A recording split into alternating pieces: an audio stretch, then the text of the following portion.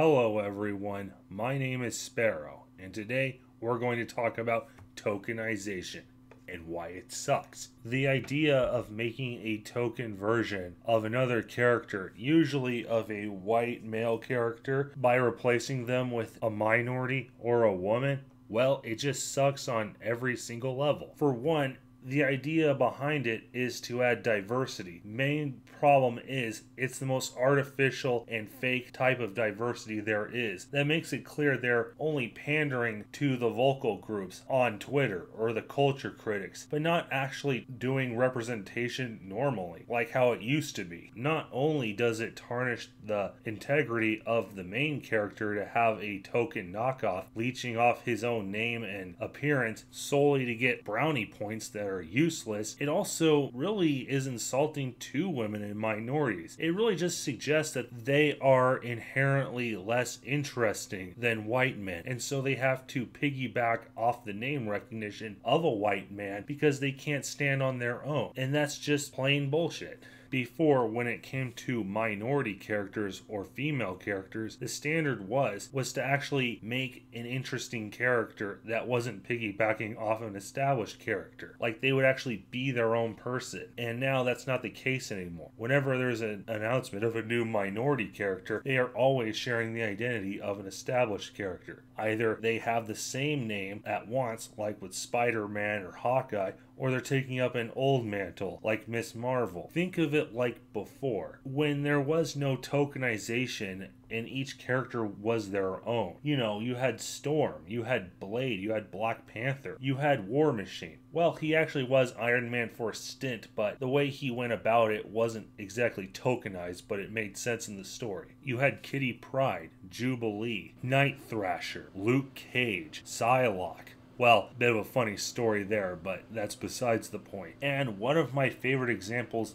again, is the New Mutants. Let's take a look, shall we? From left to right, you have Warlock, an alien robot. But besides that, you have Danny Moonstar, or Mirage, Native American. Karma, Vietnamese, also handicapped, also lesbian. Yeah, she had all of those traits at once, and she's not token. Magic, Russian, Wolfsbane, Scottish, Magma, well, from Nova Roma, basically a secret Roman society within the Amazon rainforest of Brazil. Cypher, white American from the north. Cannonball, white American from Kentucky. And Sunspot, black Brazilian. Also, you may notice in this picture that there are more women than men. Even counting Warlock, there are only 4 men, and without their little robot buddy, there's only 3 to 5 women. And New Mutants always put more emphasis on the female members than the men, and no one cared. You know why? Because they were all well-written characters.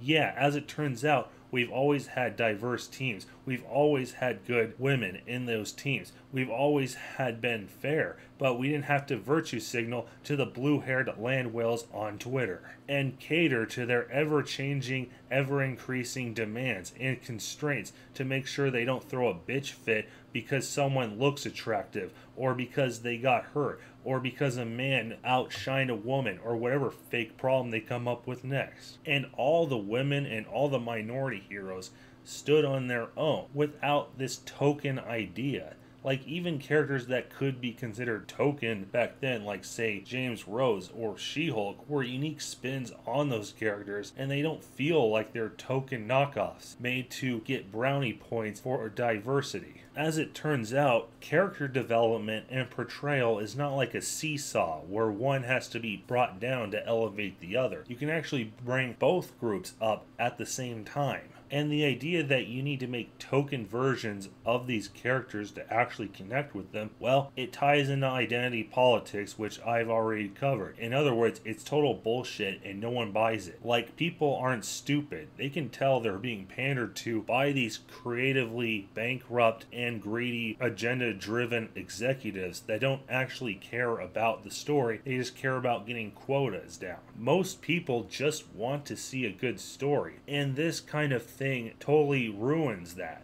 It totally ruins good storytelling and character development to try to pander to the groups. And they can see what's happening. They can see that their favorite stories are getting diminished and it's supposedly meant to cater to them. And they don't buy it at all. Sure, Marvel and the others like to maintain this idea that everyone loves the politically correct stories except those toxic white men, but that's not the case. No one buys these stories. No one likes them. You only have to do a quick search to find tons of women and minorities who hate it as much as we do. They just scapegoat white people because that's literally the only excuse they can come up with. They assume that anyone who doesn't like it must be a white man. Trust me, I've been there. And that's because they can only see people for arbitrary characteristics, not the actual person. I mean, I'm a white man, yeah, and my favorite show at one point was Static Shock. Yeah, that's right, Static Shock, about a black teenager. I didn't care about that. I didn't care about any of that. It was a fun series with a good cast, and that's what matters. And in an ironic twist, my favorite Blue Beetle is actually the Jaime Reyes version of Blue Beetle, a Hispanic. And which is funny because you could say he's a token character, but if that's the case, then he's on the highest end of the most developed and well-created token characters.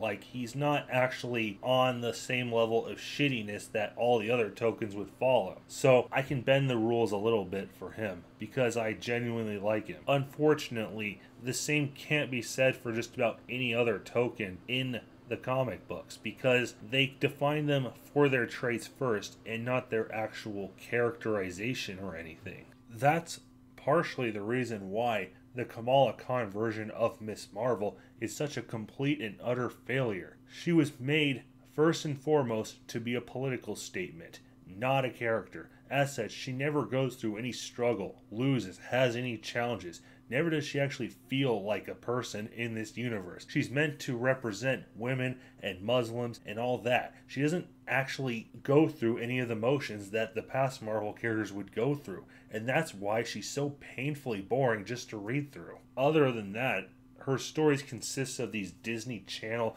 tween sitcom bullshit that no Marvel person would actually want to read. And unfortunately, that sets the stage for all of SJW Marvel when you think about it. They actually don't really feel like proper superhero stories, but these gimmicky slice of life, far left political bullshit that is being passed as entertainment today. A similar deal could be said with Miles Morales. It's telling that his most iconic and beloved portrayals are not in the comic books, where he's painfully boring. It's in the Spider-Verse movie and in Spider-Man PS4. And that's because they took out all of the SJW elements and actually made him into a character. And even then, I would still say he's inferior to Peter Parker because he's just plain unneeded. Most of the people who say they like Miles Morales don't really like him.